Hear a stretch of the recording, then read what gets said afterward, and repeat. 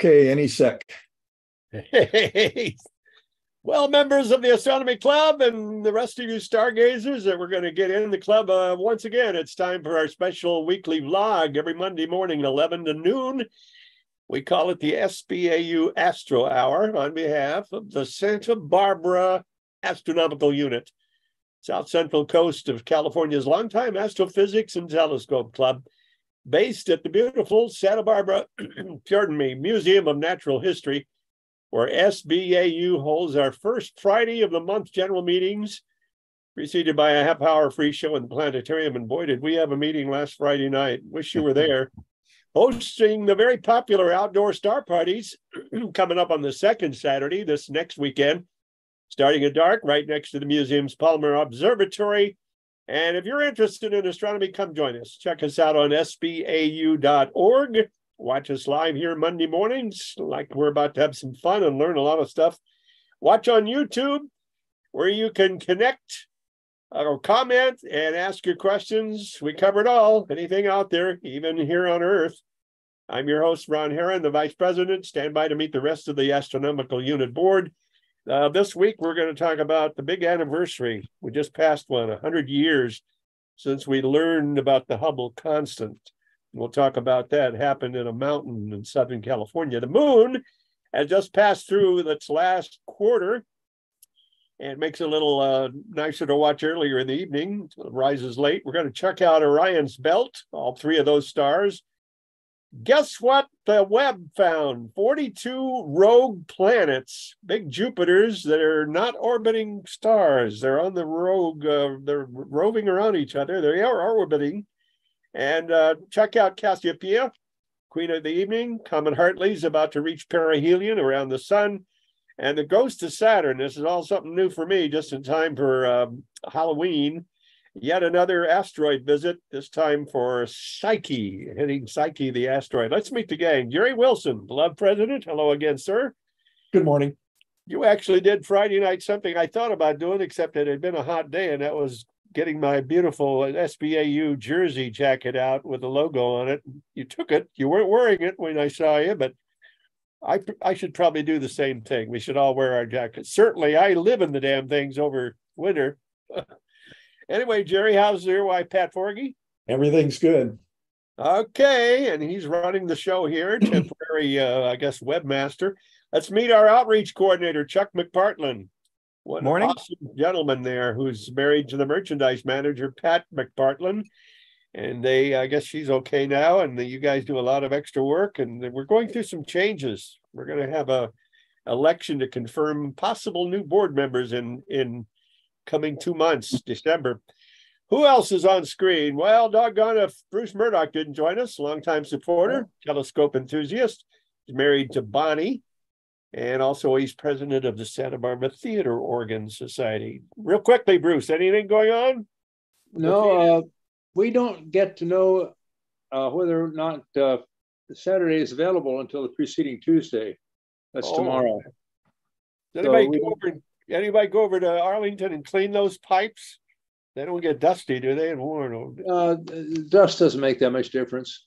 Plus the air going through them. No, there's 25 horsepower motor driving a 4-stage axial wind compressor.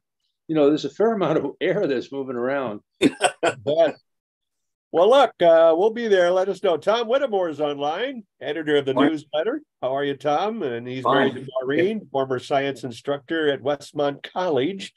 And we're joined by Tim Crawford, who's a resident lens and telescope expert, married to Karen, longtime SBAU member, co-founder of our Telescope workshop. It's the word, not Wednesday, just Tuesday night. That's still going on, but you're not there as often as President Jerry, are you? It'll be tomorrow night. No, I am. I'm there. I missed a few, but I'm there. How many faces on the screen do you guys get, Jerry? Oh, boy. We get about 6. Yeah. That isn't like the group we have on the screen right now. Or the SBAU Astro Hour. We always start with a little levity. Gets us in a very light mood because President Wilson, God, I kind of feel awesome saying that, forwards these silly science cartoons to us, and let's see if we can match them up. Oh, here we go. This would be the, I wrote something down about it. No, I can't even find it. Equator, boat on the line. A lot of folks don't realize there's a line out there. Also goes across tropical jungles. And everything is different as far as the rotation of your hurricanes north and south. Does Australia get monsoons or hurricanes? Sure. And they're in the opposite direction, aren't they? Yeah, Coriolis is the other way down there. Coriolis effect. Yeah, I realize that. That's a great picture. Kind of runs into it. It's like killing a whale when you run across that. Okay. Yeah, that's what I thought. Niels Bohr said this: an expert, is a person who has made all the mistakes that can be made in a very narrow field. It's so deep. God bless. Thank you for those. Now, the half glass of water, different interpretations. We have the optimist, half full. We have the pessimist, half empty. A realist says it's just a glass of water, for crying out loud. Your physicist measures liquid versus gas. Surrealist has it up and down in the middle. Half empty for the relativist, okay. The utopist, what does that mean? It's in the top, everything's wonderful, right? With the utopist? Yeah, everything's wonderful. But a skepticist puts it at the bottom. The artist has a paintbrush. Well, the skepticist says it's not water. Oh, it's not even water. Yeah. Skeptics, okay. The only one that's missing would be an alcoholic. Yeah. Want to have anything to do with. And here we go. We've been kicking this around. How many hydrogen atoms are in a single molecule of water as opposed to the number of stars in the entire solar system? Bruce? I got tricked by this one. Yes, that's a true statement. Okay. Of all people that answered you, it was me. I figured it. It took me a while there because you tend to want to. It did me too. I fell in the same trap Bruce did, but I didn't do it over email. Yeah, right. It's the word entire. Yeah. Well, there's only one star in our solar system. Here's Sir Isaac Newton's cat, which is as much a hero and a jerk as the one that Chuck jerk, yeah. Forgotten hero. It's about to knock the damn apple onto his head. And he's the first one in history to actually, here we go. On top of his doghouse, Snoopy and the Peanuts cartoon says, all of us get lost in the darkness. Dreamers learn to steer by the stars. Oh my God, that is so deep. Going to have a show about that on December. One of our members giving us how to navigate. Okay, two guys are coming in close to the sun at the they're running the machine there. They're inside the spaceship. No good, Dawson. We're being sucked into the sun by the gravitational field, and there's nothing we can do. And by the way, those damn sunglasses you're wearing, they're mine. Give them to me, for crying out loud. Air conditioning, guys. Oh, here we go. I like this one. This would be the parallel versus perpendicular universes. There's the parallel upside down, or however it's angular, and there's a perpendicular. Whoops. Leave that one back on, Jerry. Oh, the perpendicular one? Well, I was wondering where the angular one or the unireverse. Oh. But that's all right. We get some deep stuff. And it gets us in a light mood. I don't know where you want to start. Maybe if you do with your talking points, astronomy's big debate. In fact, Friday night, I was given the card of a guy who's an expert on Mount Wilson, and I guess, lives down there, and he may be one of our speakers next year concerning this very topic, the big debate of exactly 100 years ago. Actually, it was in the 20s, right? 100 years ago. Yeah, 1923. Yeah, okay. But October 6, 23 is when Edwin Hubble sat down at the Mount Wilson it's an inside. In those days, they didn't have computers, did they? He looked through the back end of. No, he was doing on photographic plates, Ron, not visual. Oh, really? They didn't look through through the back end of a big. No. And here is the legendary plate. The words VAR stands for what? Variable. And He that's, crossed out of Use the blink comparator.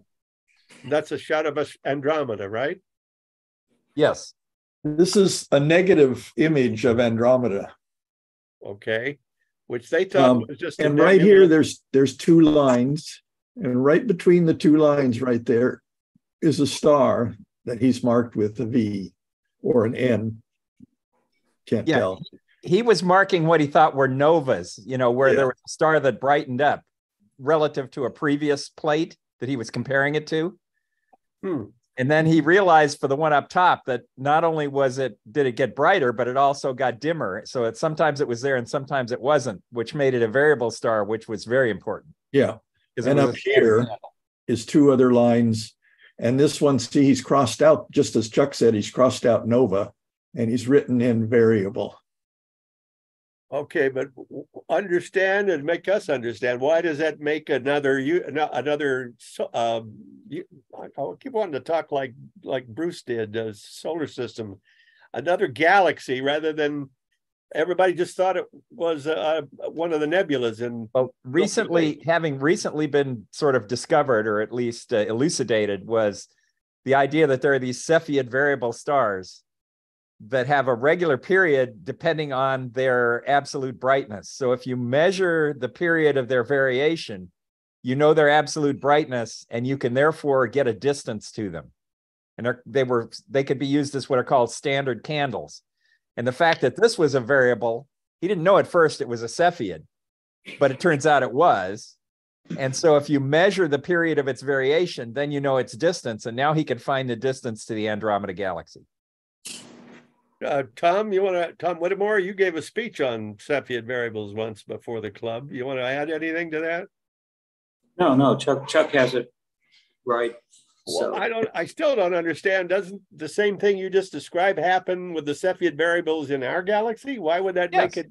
yeah, Yes, but you can measure their distance because of that. So the Cepheid variables in our galaxy, you get small distances. The Cepheid variable in the Andromeda Galaxy, you get a huge distance. But you also get a double check on the ones in our galaxy because you can use parallax to determine how far away they are also. Yeah. Yeah, well, parallax wouldn't work on this, but the fluctuations, the timing, it makes it a farther distance. I don't understand that. Let me make a comment that might help the Baron. When you look at just like Chuck said, when you look at the Cepheid variable, you can see how fast it oscillates.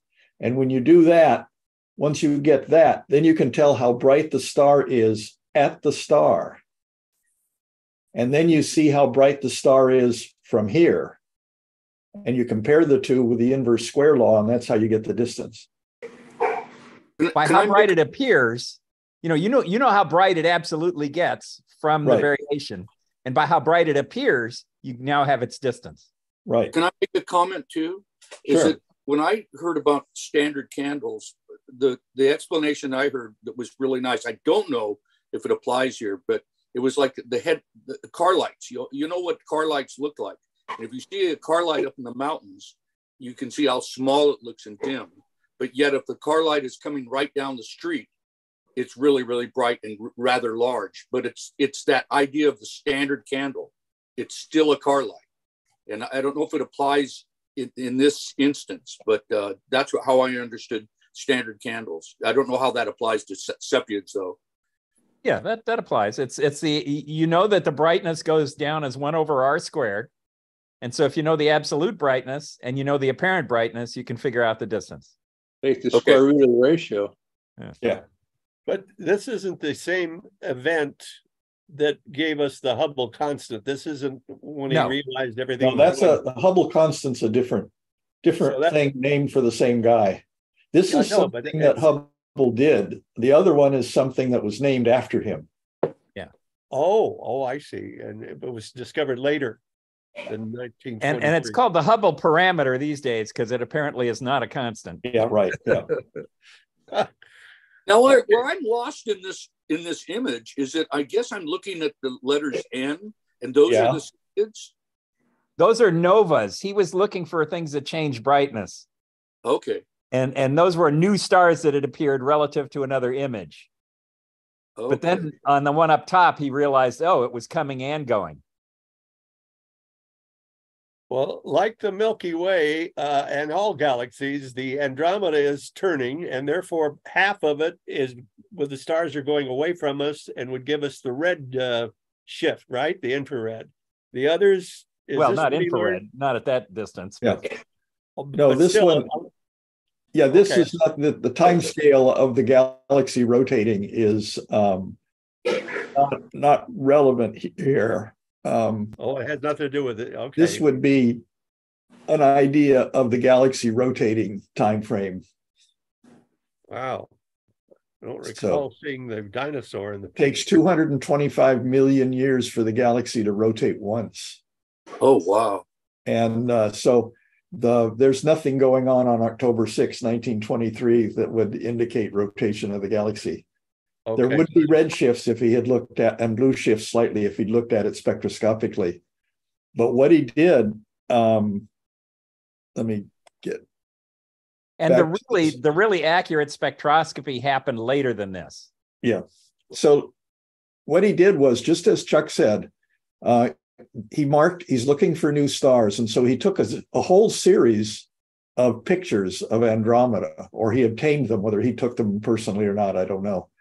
But on this plate, he marked the stars that were new that didn't appear on any previous plate. So these were new stars. And he picked this one as a new star. Then he went back and looked at the other plates, and he said, well, this is sometimes there and sometimes not there. So it's not a new star, it's a variable star. And he measured the time period of the variable, the pulsation.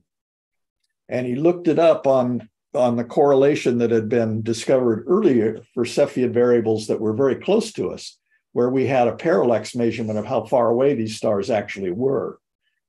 And so he looked up the period on this chart, and then that gave him the absolute magnitude of the star at the star. And then he calculated how bright the star appeared here, and he knew how bright the star was if we were right up next to it. And from the difference, he figured out how far away it was. And that proved that the Andromeda was a galaxy, another galaxy like ours. It was not a spiral nebula in our galaxy as had been proposed. So and they used to refer to our galaxy as an island universe, meaning that they thought it was the whole shebang. Right. And they thought this was a nebula. Right. Andromeda. And as I recall, he was fairly accurate. I mean, it wasn't a good distance, but he was fairly accurate. Well, he was off. No, he got 500,000 light years for it. He wasn't accounting for dust and attenuation. And they also hadn't calibrated Cepheids perfectly because they had mixed up Cepheids with another class of variable stars that occurred in globular clusters that also varied relative to their brightness, but with a different relationship. Right. So his number wasn't really super great, but it was enough that it was, you could tell it was a huge distance away. Right. Those stars, Chuck, remember, are called RR Lyrae. Yeah, there we go. R Lyrae. Okay. Yeah. RR, double R. Two R's. How the hell do you see a star in another galaxy? It's big telescope. Yeah, 100-inch telescope. That was the key. Or my new one, it does it. Okay. Telescope on a tall mountain, so you don't have the distortion of our atmosphere. I think we're back here at home, aren't we? Night sky coming on, ladies and gentlemen. Warp This speed. is the western sky about 2 hours or an hour after sunset. Now, I have a bone to pick with this. This is typical of Astronomy Magazine. This is, if you're at upstate New York, maybe you have a chance of seeing this Hickson group at this time of year now. But and that's where for they are. Latitude, this is so low and so much in the atmospheric extinction and the brightness of sunset that it's hopeless to try for this. Right. Well, it is from my house because I've got mountains in the way. Yeah. Yeah. Hickson group galaxies are really tough. They're really tough. They have similar red shifts, and so they seem to be traveling together. And for next Saturday's Star Party, we have trees all around our Star Party location. You won't see this next Saturday on our telescopes. Not easily. It's also very faint. It's a real challenge. It's in there because Astronomy Magazine is on the East Coast in New York, and B, the moon is now it's just past last quarter, so the early evening sky is all of a sudden not rich in moonlight that scatters. So in principle, at a dark site, you could see the Hickson 68.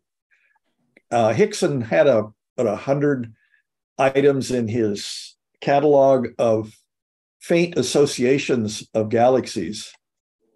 And even so, that would have been a lot better last month or the month before, just. Yep. Yeah. Message received. Distortion doesn't wiggle it all over the place. So this isn't a star cluster. These are actual galaxies. It's called the Hickson Compact It's a cluster of galaxies. Yeah. It's a Hickson group.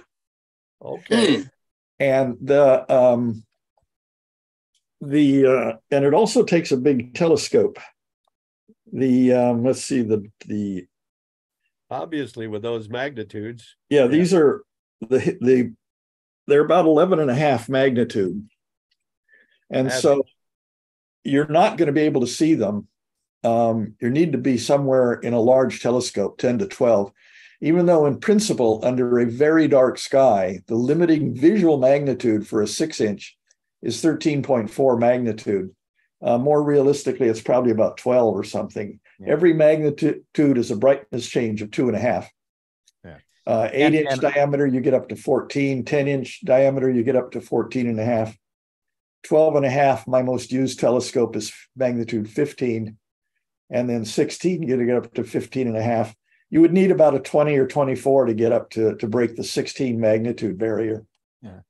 And also you have what's called atmospheric extinction. So when you're looking at them low, you're looking through more air, and at that level, you'd lose about another magnitude of brightness. Right. So this is when you're looking pretty much straight up, as Chuck points out. But are these galaxies all tied together like our local group that we're in? Sometimes, yes. Sometimes not. Okay. This is the Hickson group. This one is included.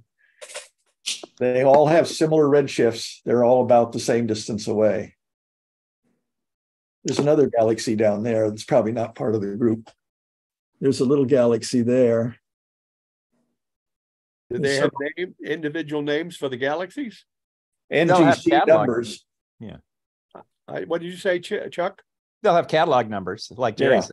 Oh, but not Messier numbers. He didn't see it. No. Oh, no. Much too dim. Okay. Wow. Okay. The Hickson, who's the guy named Hickson? You know who he was and when he existed? Other than this catalog, no. Yeah. Is it NGC 5353? Is that what all of this? Yeah, that's one of them. Oh, that's just one of the galaxies. Yeah. Oh. And there's 68. That's the Big Dipper right there. I mean, not Orion. What am I saying? Yeah, this is Orion. All right, we're back up there. Webb. So this is coming into the sky now. This is in the morning. This is in the east. It's a strong winter constellation. This is 4 a.m. And you don't see the horizon down here anywhere. So it's on this planetarium chart. So it's starting to get up in the sky. It'll be very dramatic in about 3 or 4 months now in the evening sky. But this is focusing on the magazine focused on the belt, which apparently was disappointing to Orion because he only gave it 3 stars. Yeah. Huh.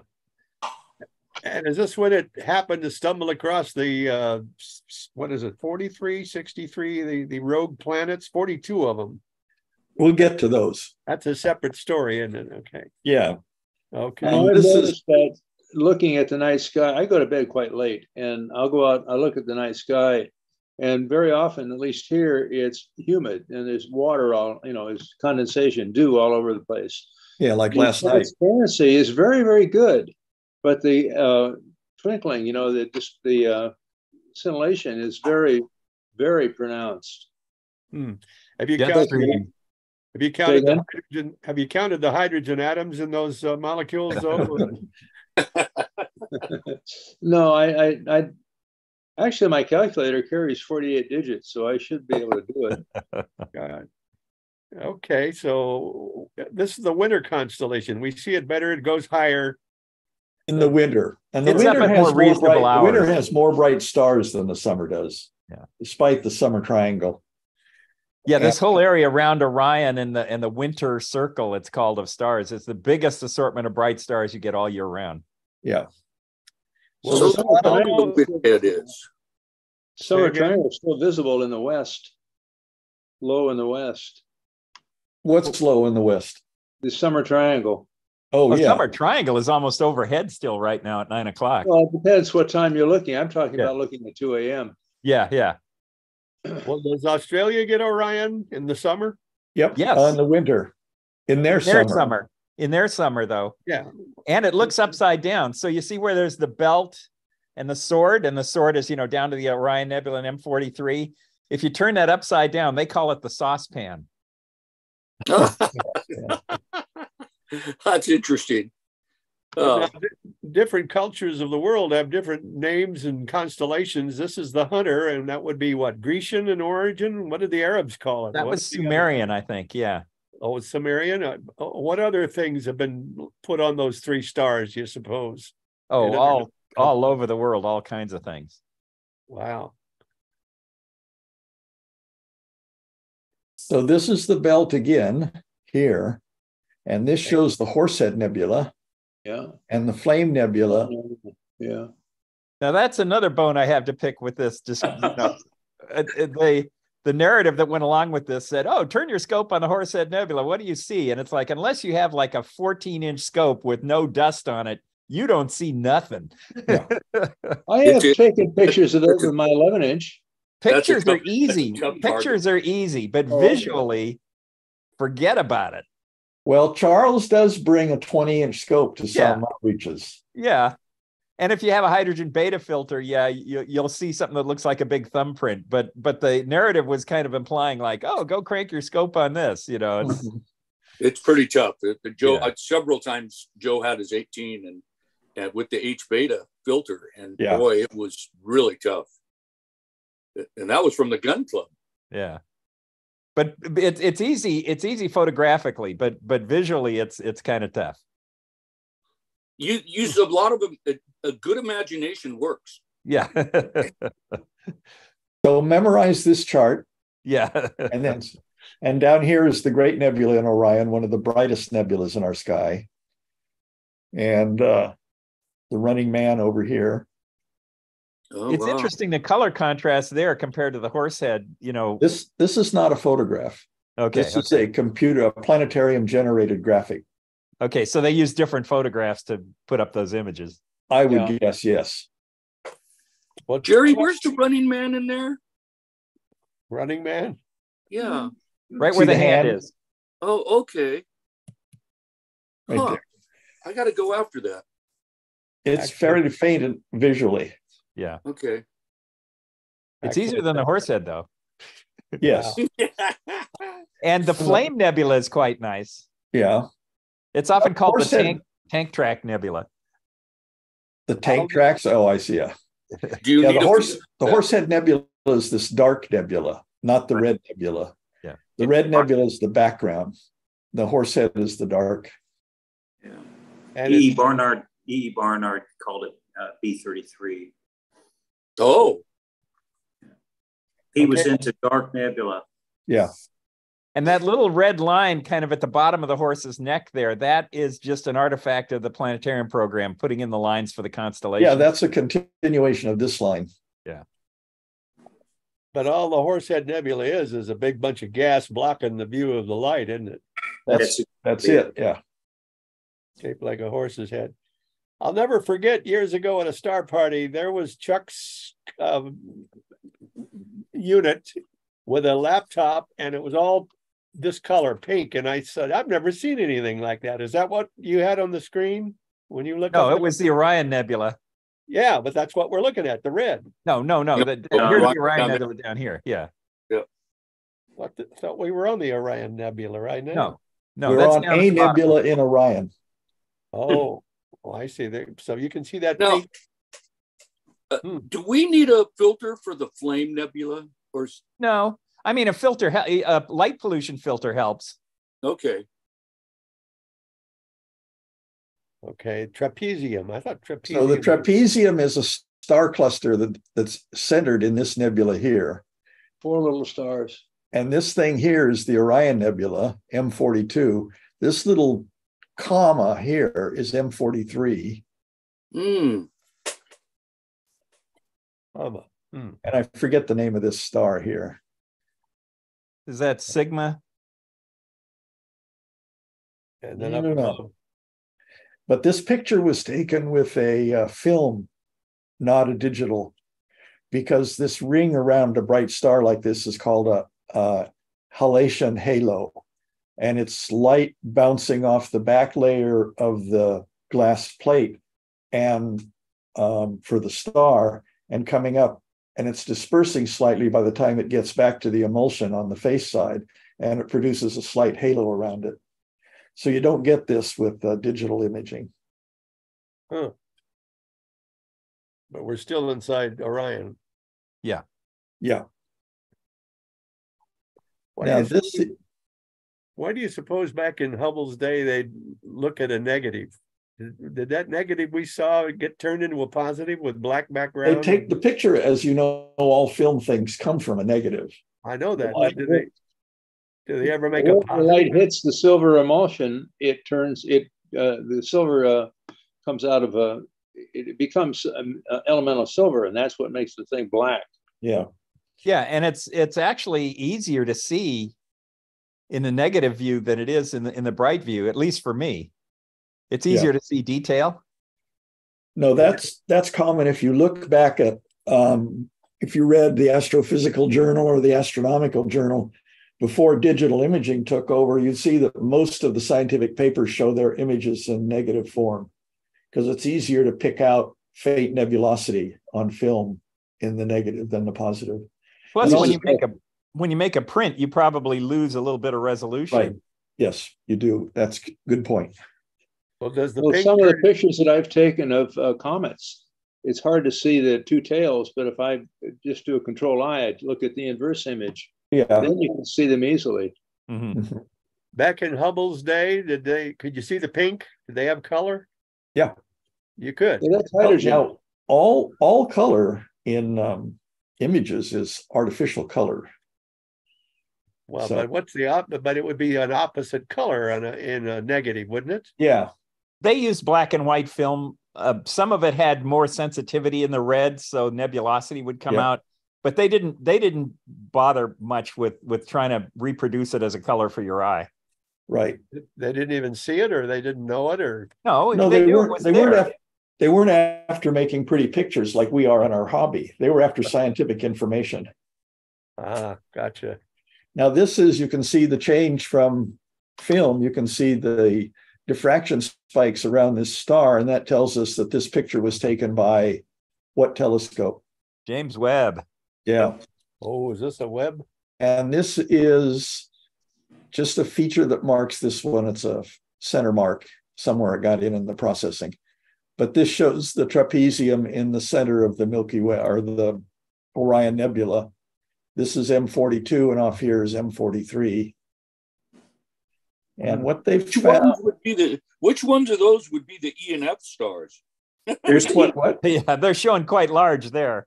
Yeah, right. It would, we barely see the E and F stars in the trapezium every once in a while, but there's a million in there. Good grief.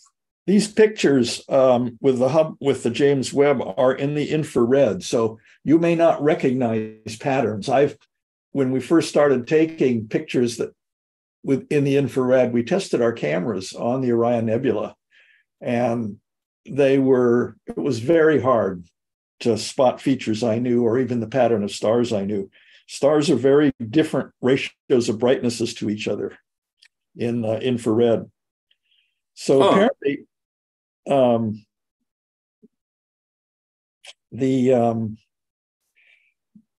let's see. Oops. They found in the trapezium, they have found a number of stars that are Jupiter-like stars. The mass of Jupiter. What? Planets. They'd be brown dwarfs, wouldn't they? No, they're jumbos. They're Jupiter Yeah. mass objects, but in binary systems. Yeah, Jupiter mass binary objects becomes jumbos. Yeah, they're called jumbos. They're not related to any star. They're apparently rogue stars, but they're associated with each other. They're not stars. They're not stars. They're not doing fusion. And they're not brown dwarfs because they're not that big. But they're gas giants like our Jupiter and the other four, and they're on their own out there in the middle space, not orbiting any stars at all. They're orbiting each other though. So it's implying they formed in eddies or they got some kind of 3-star interaction that tossed them, that left them that way, but that's hard to do. So it's a question of how they formed. Well, talk about hard to do. It's difficult to see exoplanets either transiting or causing a star to wobble, let alone how in the world does it zero in on them going through dark space? Well, they emit infrared. They're big and they're still emitting energy from their collapse, and so they're warm. But are there 42 in total, or are they 22 rotating binaries, or are they orbiting each other, all 42 of them? I think it's 42 binaries they've found. Yeah. So that's a total of 84 planets. Yeah. That are rogues. There are rogue black holes too, I understand, but we'll never see those coming. Maybe. Yeah, we could. If they swallow something. So astronomers Samuel Pearson and Mark McCaughrean of the European Space Agency have coined the acronym Jupiter Mass Binary Object, or JUMBOs for short. They described that in their paper sent to Nature. The jumbos are about 1 million years old. They have a temperature of about 1,000 degrees Kelvin, about 700 degrees Celsius. So they're not quite as warm or they're about the same temperature as Venus' surface. Right. But they're gas giants. They are separated from each other in pairs between 25 and 390 astronomical units. Well, that's so huge. They're not tightly bound. Spectral analysis of the faint light they give off hints at water vapor, carbon monoxide, and methane. And interesting, and that is so far normal for a baby gas giant star. The problem with jumbos is that they come in twos. Why that is, they have no idea. So the conclusion of this topic is that there is something fundamental that we're missing about planetary formation. Well, are they laid out there like a star cluster, only planets, or are they all in a row? No. They're just wandering around there. They're randomly distributed. Yeah. Just happen to be in the same area. Yeah. Well, this is an intense star and planet formation region. You see all that stuff there. I mean, These infrared images emphasize the gas and dust. So you got all kinds of formation going on. The question is, how do you form these large objects that are gravitationally bound? Because our models tend to show things forming individually, so single objects that sort of sweep out their orbit instead of sharing a close orbit with something else. Mm-hmm. Well, if we were on a rogue planet Earth without the sun, we'd probably be orbiting Jupiter. So I'm imagining all of these rogues you're talking about, these jumbos probably have like little mini solar systems. It's not like we'd be orbiting Jupiter. No, it doesn't have enough gravitational effect on us at the speed we're moving. You don't think so? No. Well, I'm just wondering if there's things orbiting these doubles. Could well be, especially at some of those bigger separations. You could have lots of moons around each of those things. Hell, they probably have asteroid belts and Oort clouds and God knows what else, just no fusion. Well, wouldn't that be weird, waking up and seeing about 6 moons in the sky? Dark as hell, but it's warm enough. Well, I say warm enough, not for life. But are our gas planets that hot, like you were talking about Venus? Are they hotter than Venus? Depends on the depth you're at. Okay, but Venus isn't one of the gas planets, though. I think that's more Venus like is hot for another reason. Yeah, Venus is a runaway greenhouse effect. But obviously, any other telescope but the Webb would never see these suckers, would they? None of ours. Big enough aperture. Yeah. If they're emitting faint light, the 1,000 degrees Kelvin, we're at 370 degrees Kelvin. So they're hotter. So they probably emit their light in the mid wavelength region, 3 to 5 microns. Maybe last week, Jerry, we were supposed to talk about a Magellan giant telescope being put together for erection down in Chile, and we never got around to it. Suppose something that big, if that's going to be the biggie of the world. No, this is that will have a higher resolution, but it's primarily a visible range telescope. And these things, their signatures were found and their spectra was recorded in the infrared. And our atmosphere messes with that. Yeah. But the scientists haven't come up with any theories about these rogues, these 42 jumbos that maybe they were tossed out of a system. I'm sure that there's a number of people that are working very furiously on this.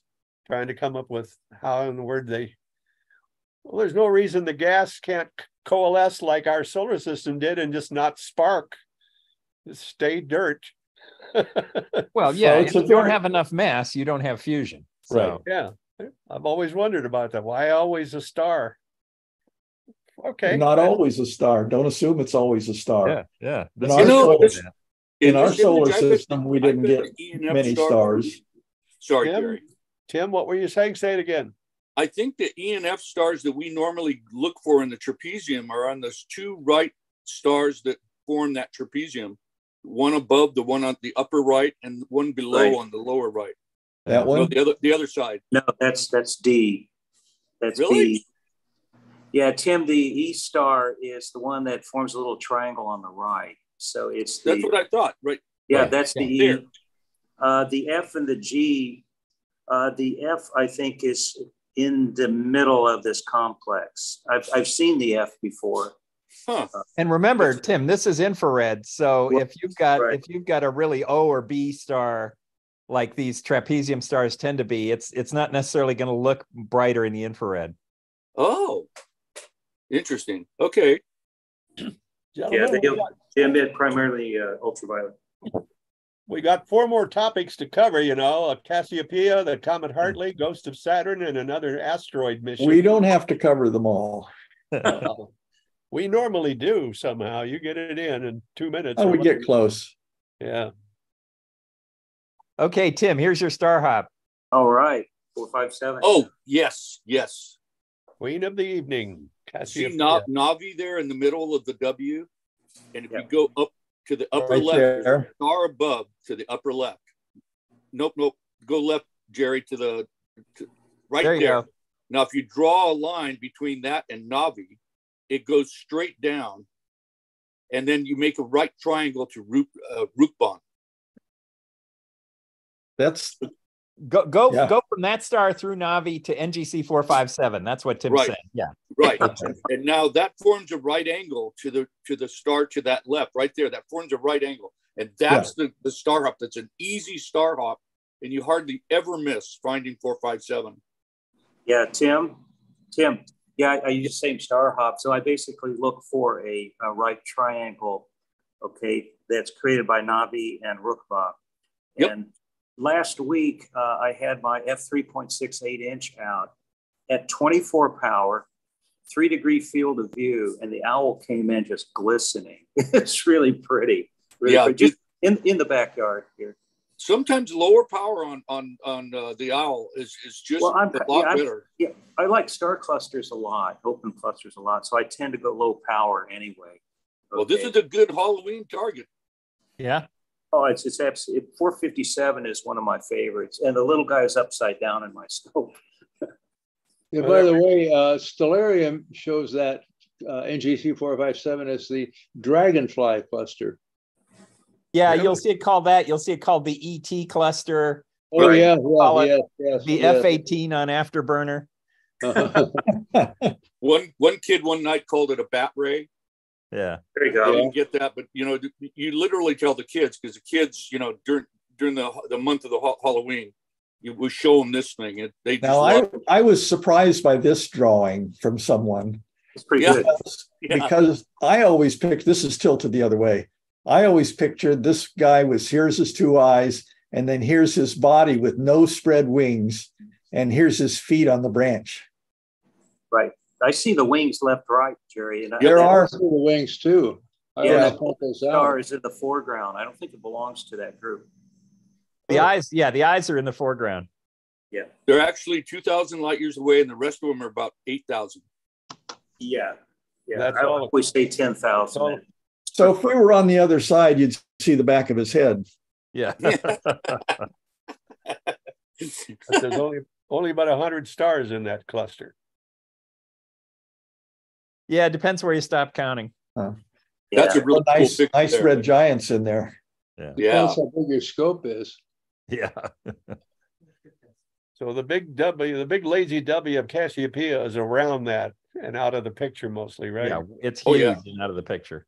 And people always they always insist that they can see it, and you're Yeah. like, nope, you can't see it. Not with your naked eye. No. In a dark spot, you might see one of the eye stars. That's maybe bright enough, but Maybe. yeah. The only owl it's not one of the 88 It's not a constellations. constellation. It's an Not asterism. constellation, it's an open cluster. Asterism. The Well, other owl, the nebula up in a Big Dipper owl nebula. Yeah, that's a planetary. Planetary. This one also has a number of unofficial names Yeah. that seem to be trying to tail political correctness. Yeah. But this is up there because Comet 103P Hartley, or also called Hartley 2, is passing right by this nebula on Chuck's favorite star chart. Oops, where did it go? I'm glad it's not there. That's a horrible star chart. Damn. Inbound to the Yeah. sun. All right. I must have forgot to post it. Anyway, let's see. Let's get back to here. It's called the Owl Cluster. No. Yeah. Oh, the Eskimo Nebula. NGC 457 is the universal name. For the owl, but this is the Yeah, this this is the is- Eskimo or the Oh. clown face, or I see in Jerry's narrative it was called the Lion Nebula. That's the current name in Astronomy Magazine, is the Lion Nebula. Oh wow. 2392, isn't it? 2392. Yeah, 2392. Lion Nebula, which is an asterism, and then we have Leo, the constellation, which is the other lion. Hey, Yes, Tim, yes. Yeah. what star? Tim, But this what star isn't is an that? asterism, Ron. This is a planetary nebula. Right. Oh, it Tim, is. what star is that nearest? Oh, I yeah. want to hear you say it. I always tell people, you look at the Castor and Pollux, and you explain to them where the head is and where the feet is, and in between there's that little star there called Wasatch, and I always refer to that beer commercial where the guy goes Wasatch. Yeah, there's WhatsApp. Wasatch. Wasatch. Eskimo And then, so you always kind of when you do a little hop on that, you find Wasatch, and then you kind of go towards the head in a diagonal. It's kind of hard to find, but that's the easiest star hop for that one.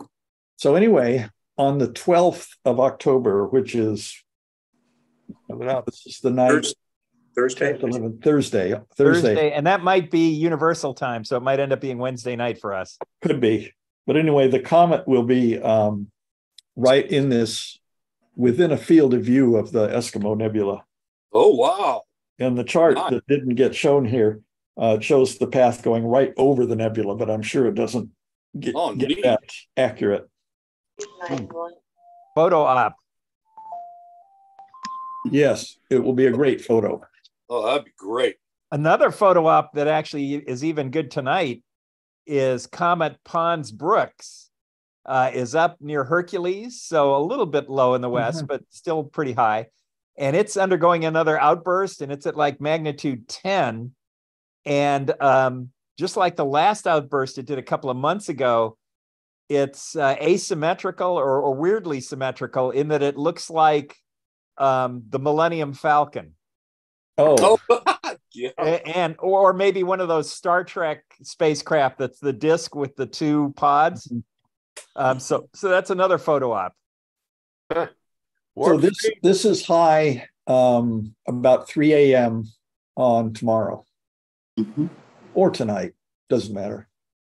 Well, there's got to be a history story behind that Eskimo Nebula. Where the hell did that come from? It was Well, Oh, if you see the image, you'll know why. See? Yeah. that's the nebula? Yeah. Yeah. And he's got his parka with the fur Oh. lining, and then that's the Okay. face in the middle. See it? Okay. Yeah. And Also down here's the word clown face nebula, but And now that's- it's called the lion nebula. So apparently it's Yeah. got its mane. I still No, call fine. it the Eskimo, but I know it's not politically correct. But I'm stuck on that. I'm stuck It on really that. looks like a clown face in the middle. Big Yeah. red nose. Yeah, yeah. but it's not a planetary nebula. Yes, it is. It is a It's planet. Yeah. Okay. And there's the white dwarf that did all this. Yeah, right there. Right Right there. Okay, got it. Far out, as we used to say. By the way, can we see that white dwarf at our scopes? Depends what magnitude it is. And I don't know, so I can't answer. It's tough. Yeah, I'll look, but I've never seen that. I don't think. And of course, with the filters and things we use, it tends to look much more greenish than that. Yeah.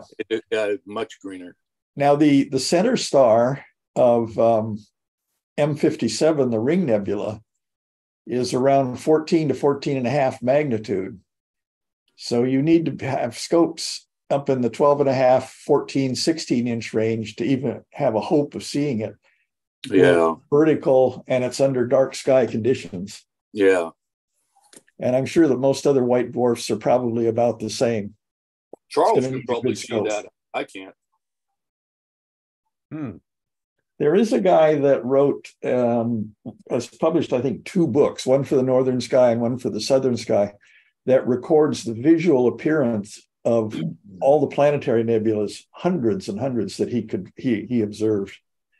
And Kent Wallace, he used to be a member of the Central Coast Astronomical Society based in San Luis Obispo. Wouldn't make a good speaker, or is he not alive? I don't know. I've never heard him speak. We can look him up and see. I wonder if that's the guy I met at Lake San Antonio once, who was an expert on planetaries. Quite likely. And he was a frequent attender at CalStar.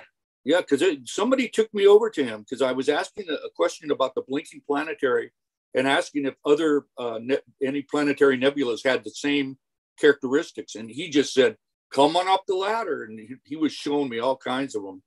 Yeah. So, but he was known up there. They said this guy's the best on planetary. I bet it was. Yeah. Jerry. I bet it was that guy. That's him. Yeah, I'm sure it was. Yeah. Well, now you touched on Comet Hartley 2 moments ago. Did you get any pictures of it? No, I didn't Okay. display any pictures. Okay. Well, it's reaching, what is it, heading toward the sun? And is that perihelion? Yes. Okay, but that's not what this picture is all about, is it? No, this is the Saturn So nebula here. we've moved on to another Ghost. planetary nebula, which is one of the contributors to Astronomy Magazine is Stephen James O'Meara, and he has a short list of what he calls Halloween objects, that is ghost nebula or ghost things. And one of them is the Saturn Nebula, which is referred to as the ghost of Saturn. And up there, that's also the ghost of Jupiter. So that's Both. the one that's more traditionally called a ghost. Okay. So this is in Capricorn, and this is about 9 o'clock in the evening. So it's well placed for us. And this is the planetary nebula, which in a small scope looks like a faint fuzzy Saturn. This is a Hubble picture. So This is what? this looks like a Hubble picture, though. Yeah, this is more than you'll see in your scope. There's the white dwarf in the middle. And these things, apparently it was spinning or something, and it blew out mostly along its rotational axis equator. Well, does it ever come close to Saturn, the planet? No. It's No. well, it's close to the ecliptic, so Saturn could occasionally be in that part of the sky. But they aren't now because of No. Halloween or October or anything. No. No. It lies in Aquarius. Okay, interesting. Saturn is in Aquarius right now, but it's over in the water pouring type region, I think, rather than the body, which is where this is. That's certainly a warped ring we're looking at. Fascinating. I don't think I've ever tried for this. I'm going to have to do it. Yeah. This It's in the south. This is 8th magnitude. So now when you get the magnitude brightness of a nebula, even a small planetary nebula, that's 8th magnitude light spread out over several minutes of an arc. So it will be fainter than an 8th magnitude star. But Tim, you should try your different filters on this, because yeah, it should come out well. Yeah. It's fairly. The CLS is pretty cool. Yeah. The psychedelic filter. But it's always been there, and it's the first time I've heard of it. Ghost of Saturn, and the guy at Astronomy Magazine. It's usually just called the Saturn Nebula. Yeah. Okay. There really isn't any reason that a star couldn't have a ring like Saturn. In fact, our star does. It's called the asteroid belt in a way, wouldn't you think? Yeah. Our star's ring is called the ecliptic. Yeah. And you know, a ring like Saturn's of very fine particles wouldn't last around a star because you have a wind coming out of the star that tends to blow the particles away. Oh, yeah. We do see some dust in a ring with the, what is that? The zodiacal light. Yes, that's it. Thanks. So anyway, moving on to our last topic for today. Psyche. We're about to launch the Psyche mission to the asteroid Psyche. It's a 2.2 billion mile journey, and it just began this last weekend. No, it's beginning on Friday. They postponed it. No, it began its journey as Psyche leaves the Astrotech clean room and is transported to the SpaceX LC-39A launch facility for launch on a Falcon Heavy. It will be this Thursday, October 12. It will launch. Yeah. And it will go October 2023. It will be launched on this orbit, which goes out past Mars, swings in, gets a speed pickup from Mars, which puts it on this bigger orbit, and then it approaches and arrives at Psyche. It's going to orbit Psyche, and it's not going to land on it. And then it's going to head back. Oh, it's going to keep going on the orbiting Psyche. They have no plans that I know of to land on the thing, but it's going to do spectroscopic studies. Huh. Now, this is a picture, an artist rendition of the Psyche spacecraft at the asteroid Psyche. And the idea, the most interesting thing about this is it's a special kind of asteroid. It's definitely not a rubble pile. At least we don't think it is. But there are 6 points that NASA has made about this in the article that I quoted here. Is the purpose is to learn more about the asteroid itself, because Psyche is thought to be, it's hypothesized to be the core of a planetesimal. That is a small planet that formed.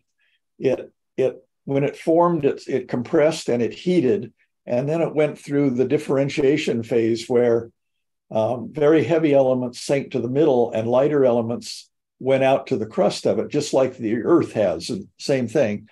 And then it got hit by another planetesimal, and the crust was blown away, or leaving just the core of the asteroid.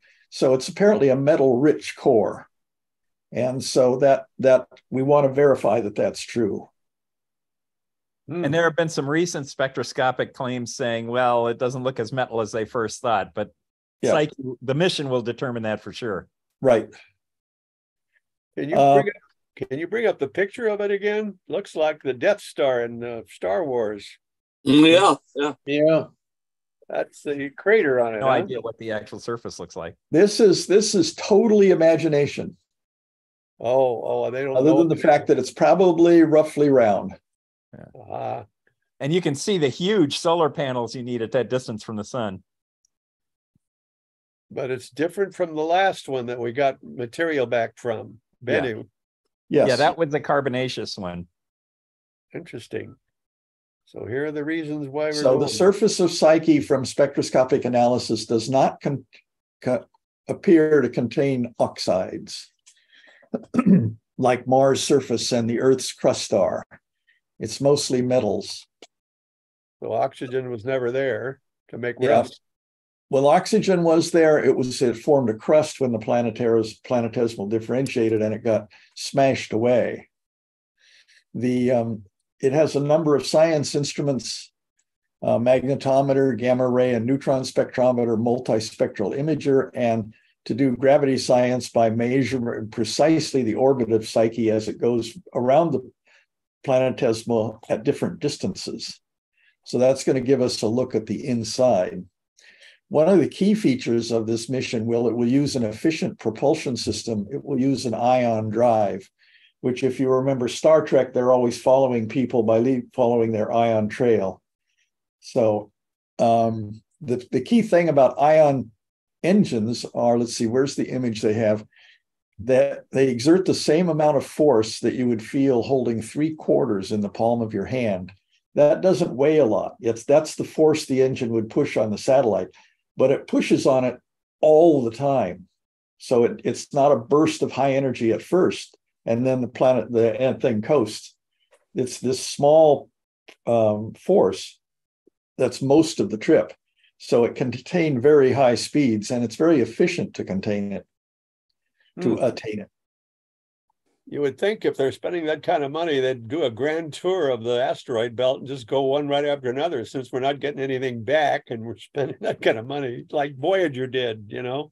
Yeah, well, New Horizons did that. It went by Pluto, and now we redirected it to another one. I don't see why they couldn't do it here. Yeah, there's nobody saying it can't have a future part of its mission where it continues on, but it may not have enough fuel. You know, It's a balance between how much weight you allocate to the fuel and how much to instruments. It might not have enough fuel to exit orbit and go very far. Mm-hmm. But certainly it's got a camera and all the sensors. Yeah. To send back pictures and data. Multispectral imager. Fascinating. But that's going to take a few years, right? This one's going to go. Yeah, I think it's going to get there in 2029? Yeah. So that's what the image said, yeah. We may not be here then. You never know the way things are going.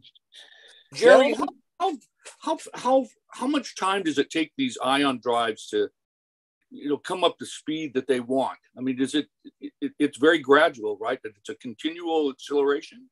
Yeah. And then when you want to slow down at the other end, you have to decelerate for almost as long. Right. I don't think SpaceX goes on ion engines. Do they? They're regular. No, it uses chemical rockets. The satellite has nothing to do with SpaceX. SpaceX is just the booster that's launching it. Yeah. But theoretically, you could reach half the speed of light with these things. You could reach the speed of light almost. Yeah, 0.999 if you do it long enough. If you had enough fuel. Yeah. Well, NASA wants everybody to get involved on this. So there's a number of websites here. You can look at this chart on YouTube and go to these different sites and get involved in, I don't know exactly what, but there's a lot of visualization tools of what's going on. Well, with that name, Psyche, in this day and age, with all these mental problems everybody's having since they went through the pandemic, wow, what an hour plus. We went over, but that's okay. We have control over this. Gentlemen, we'll probably see most of you on screen. Tim, you're invited to join us on Thank you. 5 o'clock, I guess, right? We'll have our board meeting back here again Monday morning, and take care of your wives. I'm glad everybody's healthy. It was a great show. I learned a lot. And Saturday morning, we will be at the... oh, that's right. Camino Real Marketplace. Yeah, Camino Real Marketplace. Why do I blank on that name? I spent so much time there. figure out a way not to look directly at the sun, but see part of it. 8 to 10 a.m. looking at the partial solar eclipse. Three things hopefully there's no fog. Three outreach in one day. We're going to be tired that night if you do all. Wait, there's only 2 outreaches on that day. Well, don't we have a meeting? And then we're not. Yeah, meeting is not an outreach. Planning meeting isn't an outreach. Oh, it's not an outreach. It is for me. Pizza. Yeah, that was a reach in with the pizza. All right, everybody, go on SBAU.org. Bye, everybody. Join us. We'll see you next.